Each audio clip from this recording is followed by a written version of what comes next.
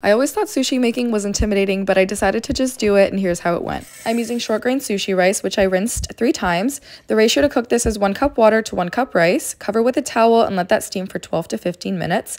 Transfer the cooked rice to a wide and spacious bowl and then season it with a rice vinegar and sugar mixture using the spatula to kind of cut it and get it to drizzle down. I'm using shrimp, which I scored on the inner curly edge to get it to lay straight, seasoned with lime juice, garlic powder, sesame oil, salt, and pepper. I decided to air fry, but you could also steam this. For the fun part, take your bamboo mat and cover it with saran wrap so that it doesn't stick. The seaweed sheet is going to have a shiny side and a rough side, so lay the rice over the rough side. Cut the seaweed sheet in half, take a generous dollop of some sushi rice, and then spread it out gently. Sprinkle some sesame seeds on top of the rice, and then with your wet hands, flip the sheet over. Squeeze on some spicy mayo, add in your cooked shrimp, your avocado, some thin slices of cucumber, and start rolling. Make sure that you have this little gap when you're rolling. Layer some saran wrap on top, and using a wet knife, cut it. Don't forget to drizzle over some spicy mayo and teriyaki sauce.